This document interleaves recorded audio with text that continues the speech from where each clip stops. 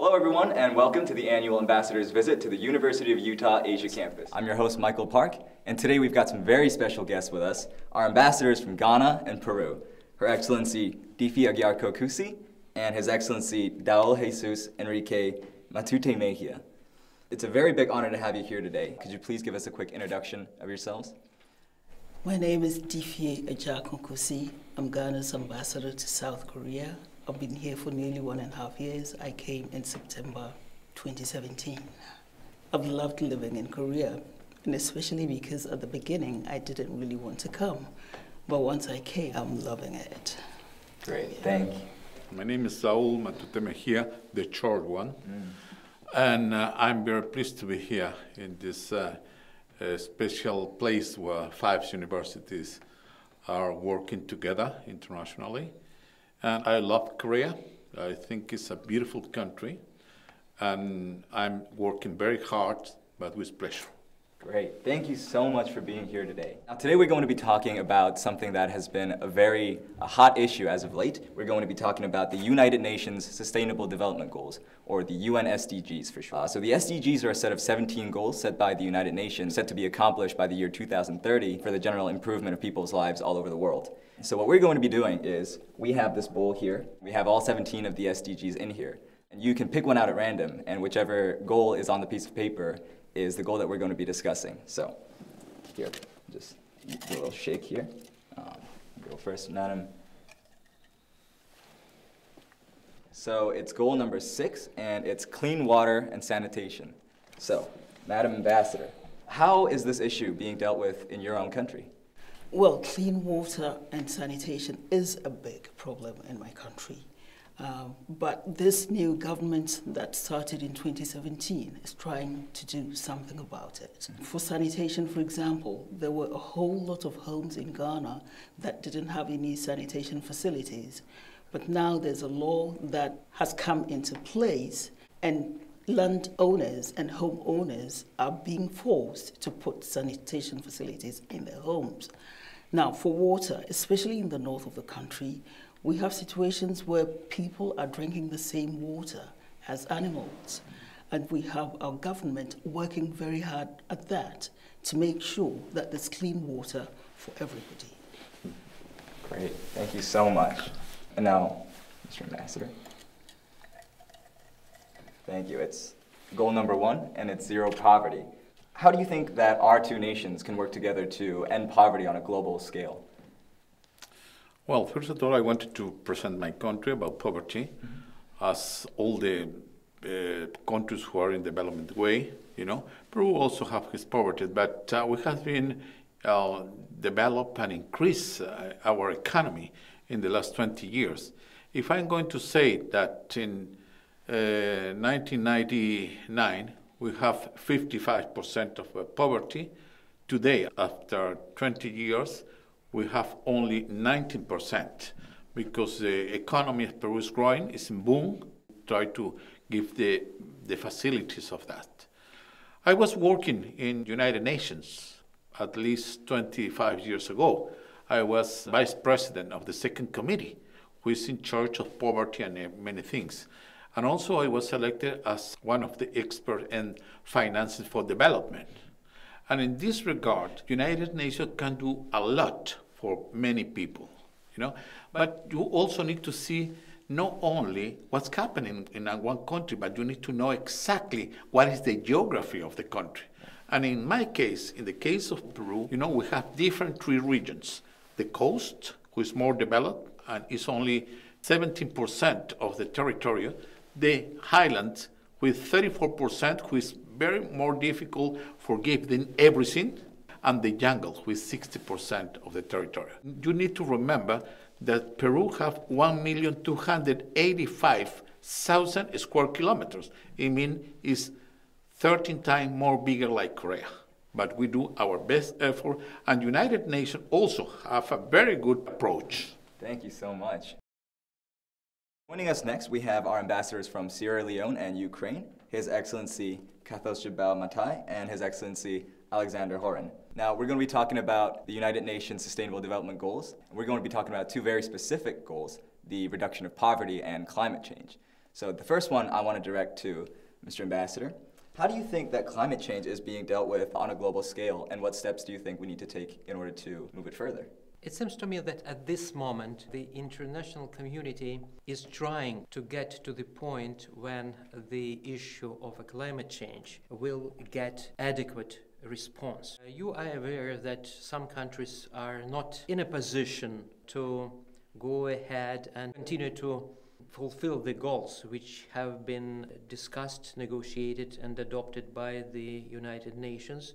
But step by step, it seems to me, more and more stand that without the resolution of this issue, we will have a lot of trouble. And first of all, climate change and the latest, for example, facts about the pace of melting of the Antarctic's ice shows that in quite a short period of time, some of the world well-known cities will be underwater. This is the simplest example of the danger of the inactivity of international community if such a position will be taken. So it seems to me that today the main mechanism in dealing with issue is to attract as much international support and solidarity as possible. Great, wonderful. Thank you so much. Now, Mr. Ambassador, what do you think that Sierra Leone and South Korea can do together in order to reduce poverty on a global scale?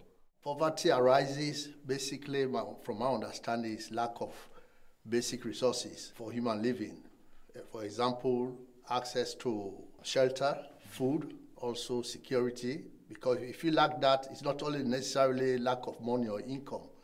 In terms of my country, which can be termed as underdeveloped, and looking at Korea, which can be classified, because we are all subscribed to the United Nations as a developed country, we also have to look at how can we share the riches. Korea is relatively high-income economy, whereas Australia is on the lower scale. If you look at Sustainable Development Goals 17, which usually I try to look at, which calls for partnership, right. We need the rich Korean society and the poor Australian society to form partnership so that we can help to stabilize humanity globally. Thank you so much. We're joined by our ambassadors from Belarus and Iraq, His Excellency Andrei Popkov and His Excellency Hayder Shiya Al-Barrak. Now we're still talking about the United Nations Sustainable Development Goals. We're talking about two in particular. We're talking about climate change and the reduction of poverty. So, Mr. Ambassador, I want to direct this first one towards you. How do you think that we are working in a global scale to reduce poverty? To reduce poverty, national levels for each country and a global whole, we need global policies. And these global policies, the original source of these global laws is from the United Nations. Put in consideration the laws and the agreements of each country.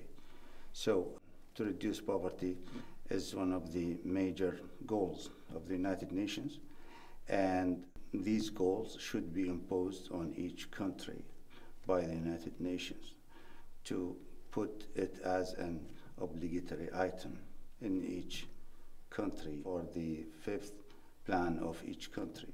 Right. Great, thank you so much. Now this next question towards you, Mr. Ambassador. How is your country helping to reduce climate change on a global scale? Our country, the Belarus that I represent, is very engaged in all the international processes about prevention of climate change. Belarus participates in basic international agreement in this field. And also we implement at the national level special strategies, how to overcome these problems, how to find the solutions. But our efforts should be supported at the international level. As Ambassador mentioned about poverty reduction, we need a very concentrated efforts from the global, United Nations organization system level and the national level. All the international programs that developed under auspice of the United Nations should fully take into account national priorities, should be very flexible in order to pay much attention to the specificities of every country, of every situation. In order to be effective at the national level, at the global level, we need to mobilize a lot of resources, core and non-core resources, with assistance of donor countries and other stakeholders of this process, and allocate this resource as much as possible rational. Only in this case, we can achieve this very valuable goal. Great, thank you so much.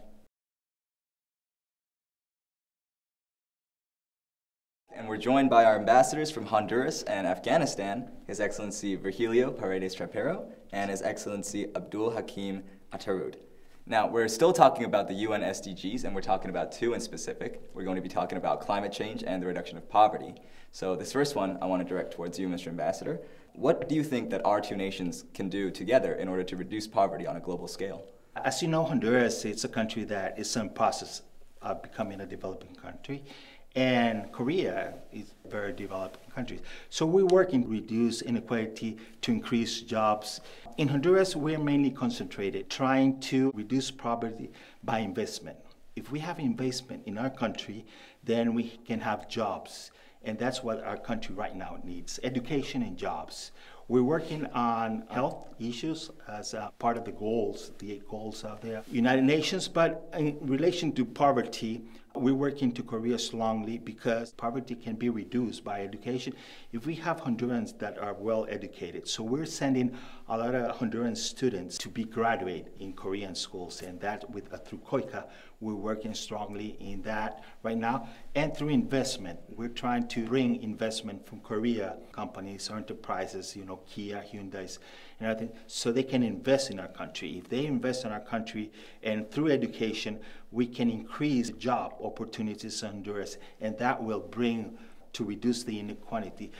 We're also working strongly with local governments. We strongly believe that economic growth can go by empowerment by local governments and the municipalities. If we're strong municipalities and we create conditions in the municipalities, that can spread around all the municipalities. So we have 298 municipalities, and we're working right now with Korea through empowerment, like a brother-brother relationship with municipalities in Honduras, municipalities in Korea, so they can work together. So investment and education and other sectors of the different areas can go into Honduras and help us. And we're in the process. And right now, South Korea is one of the best allies we have in Honduras. Great, thank you so much. Now, this next question I want to direct towards you, Mr. Ambassador. As you know, climate change is such an important issue in our world currently. And so what steps is your nation taking in order to improve on this global issue? As you know, Afghanistan is also a country that is being affected by the climate change, and recently we had lots of people, more than 4,000 people were displaced from their home countries, and also there were around 150 people were died, and many people are still disappeared. For these purposes, and also for the challenge of pollution in Afghanistan, the National for Climate Change in Afghanistan has some plans how to reduce the effects of this dilemma. For this purpose, we are in close contact with GCF, which is located in Korea, and they pledged that they would annually support Afghanistan about $1 million for capacity building programs. Also, in our national budget have some allocation of money how we could face these challenges. And pollution or climate change challenges somehow has connection with environment and also some another health issues. It is one of the most priority for us how to tackle with this dilemma and how to change for best of our people and nation. Great, thank you so much. That's all the time we have today, everyone. Another big thanks to all our ambassadors who came today to talk about some very, very important issues here at the University of Utah Asia campus. We hope to see you again very, very soon. Thank you.